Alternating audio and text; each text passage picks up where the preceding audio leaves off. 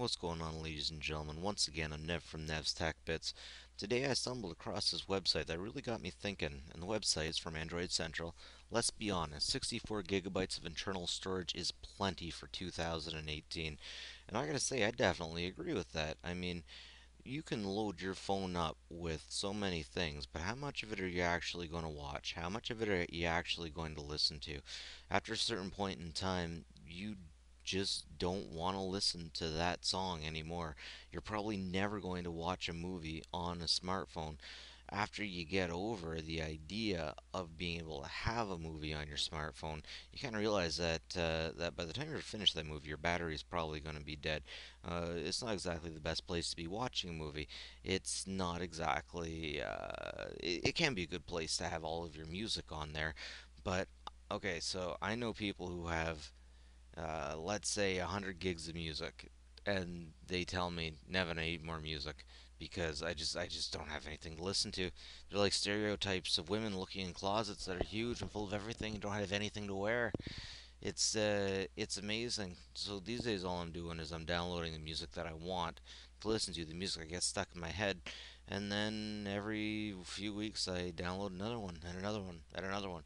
And geez, I still got lots of room on my 16 gigabyte LG G3. It's fine. Anyways, let's get into this article a little bit.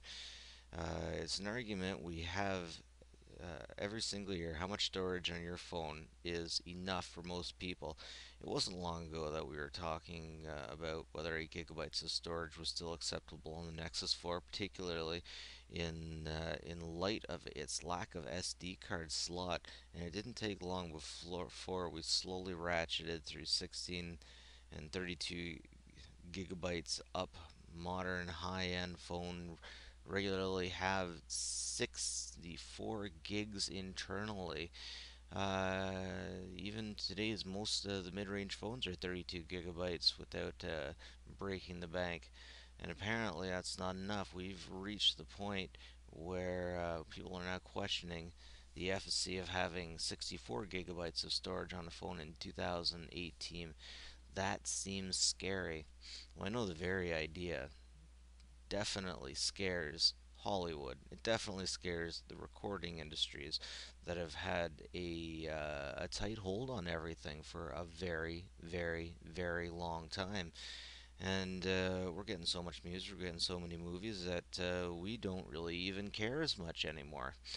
We're just not into it as much as we used to be. Heck, radio is fine, and it'd be great if the FM radio chips on our phones would actually work, but they don't enable them because everyone's got an agenda.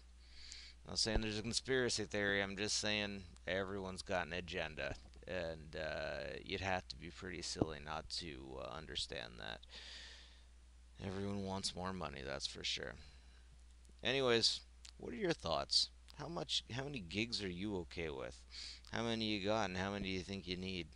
I definitely have all of Rick and Morty on an SD card on my phone, and I definitely haven't ever watched it once. That's it for me. Nev from Nev's Text Bits. Like and subscribe if you like this stuff. Always appreciate it, and take care of each other. Have a good one.